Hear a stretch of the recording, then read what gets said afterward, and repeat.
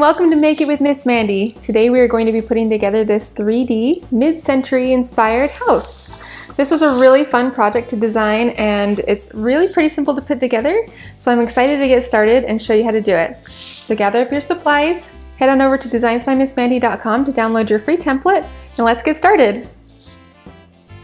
The supplies you'll need for this project are cardstock, about 7 sheets in various colors, vellum, hot glue, precision craft glue or a glue stick, a cutting machine or X-Acto knife, and my template, which can be found at designsbymissmandee.com.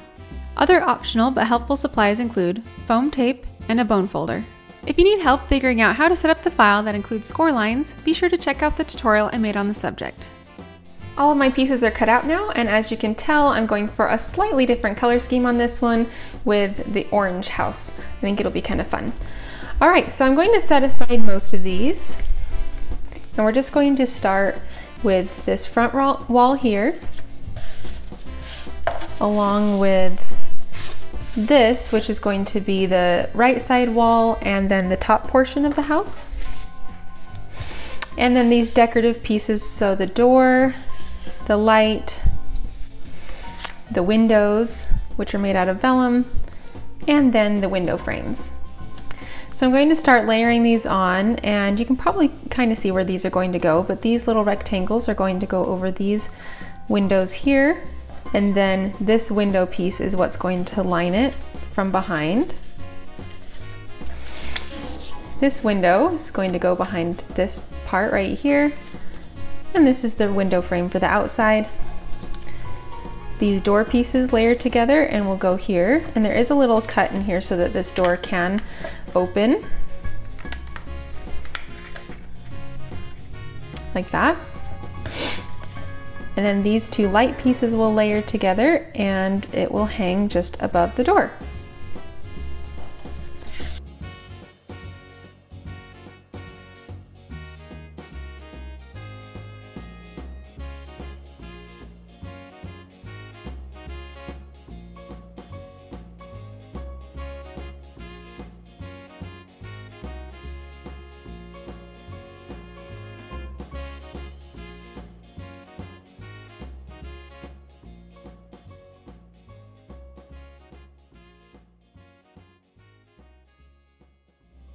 Now that we've got these pieces done, I'm going to set this one aside for now. I'm going to take this one, the back side, these pieces, and then this side piece. What we're going to do is we're going to start attaching these beam structures. I'm going to attach this one, so you can see that there's like a score line right here. It's kind of hard to see on camera. I'm going to line it up so this tab is just on the inside of this wall and that the base is lined up together like that. I'm going to do the same thing with this one on this side.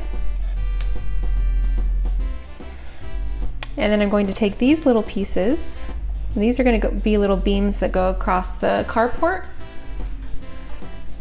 So I did it a little bit differently on this one, and the beams are just connected directly to the wall like this. Sorry, I'm trying to get on camera. There we go. And I changed up the design just a little bit to make it a little bit cleaner. I added these little slits. Here, let's see if I can widen these so you can see it a little bit better. There are a few little slits like right here where these beams can go in, and they have, once again, these tiny little tabs on the end where these can slip inside. That one's upside down. There we go. These can slip inside. You can fold the tabs over and then attach it like that. So it looks like it's just coming directly out of the wall now instead of being attached with the tab on the outside where you can see it. So I'm going to attach all of these and attach these two things.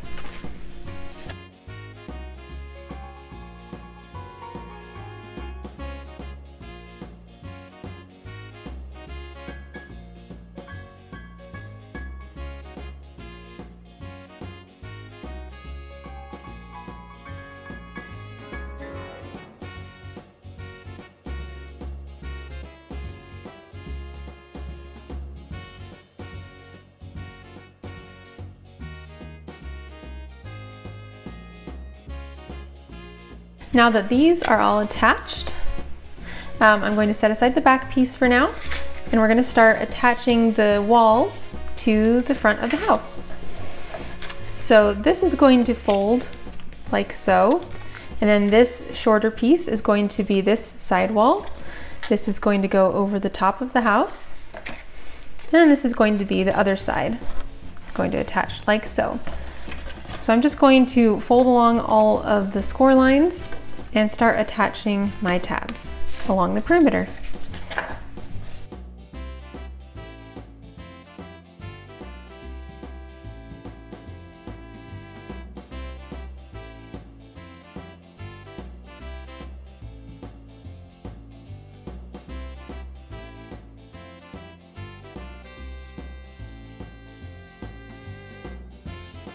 Now with all of these walls attached to the front, we can attach the back side.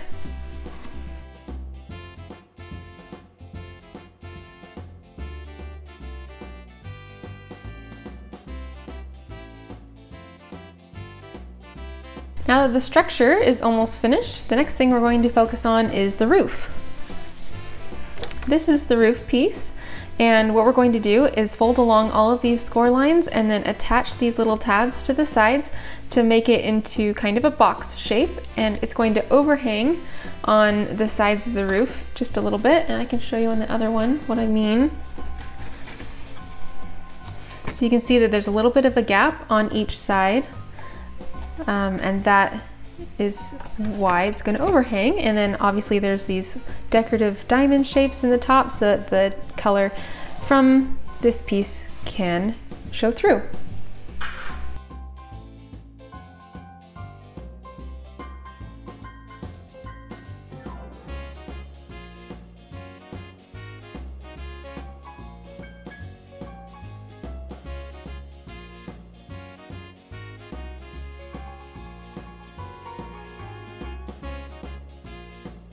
So here's the finished roof piece, and as you can see there's a little slit right here in the back. This is eventually going to be where the chimney is going to poke through, and so just make sure that this is on the back side and that it's not being covered up by this piece. So just be careful and just flip this over to make it easier to line everything up, and we're just going to glue this like so.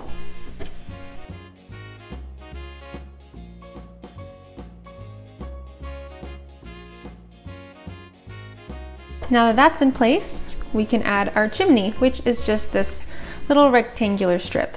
This is going to slide through this slit in the roof, and then it's just going to attach to the back side of the house.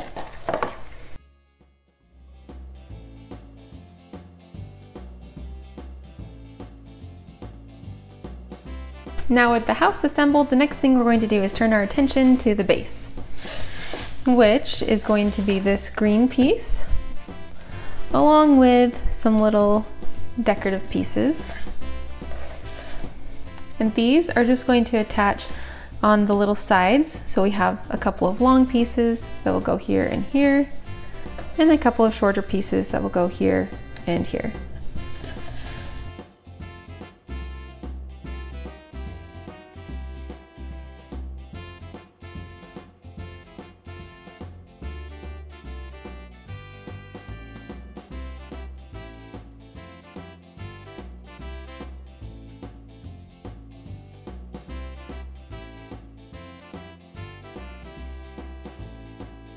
With the decorative pieces attached, the next thing we're going to do is fold along the score lines so that all of the little side pieces go inward, and then take these little tabs and attach them together to form the base.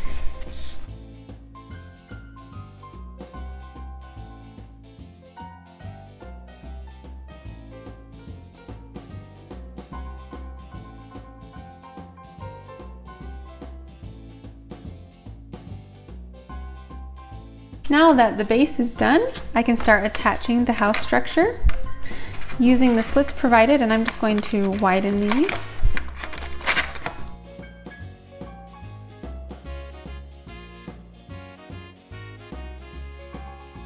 And then we can slip everything in.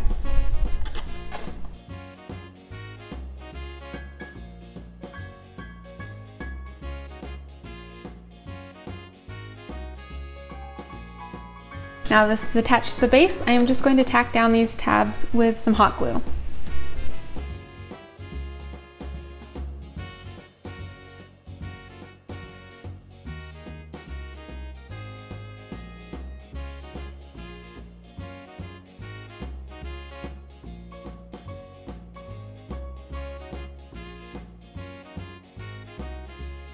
Now that that's attached, I can attach my decorative fence piece over here into these two slits in the base.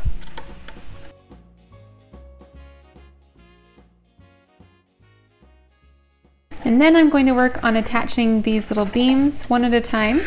And if you look here, you can see that the design is has a little bit thicker of a band right here. That's so that you can attach these beams to it and keep them somewhat hidden.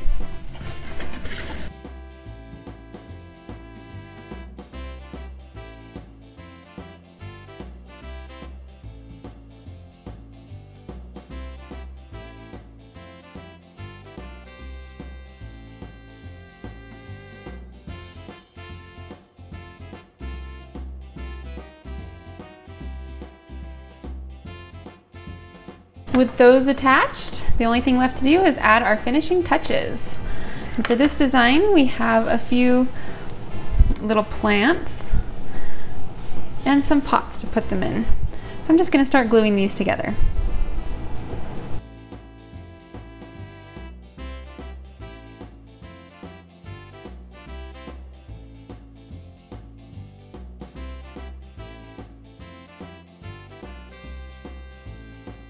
With all of these assembled, I'm ready to start putting them all around my house. I'm just going to attach them with a little bit of foam tape to give them added dimension.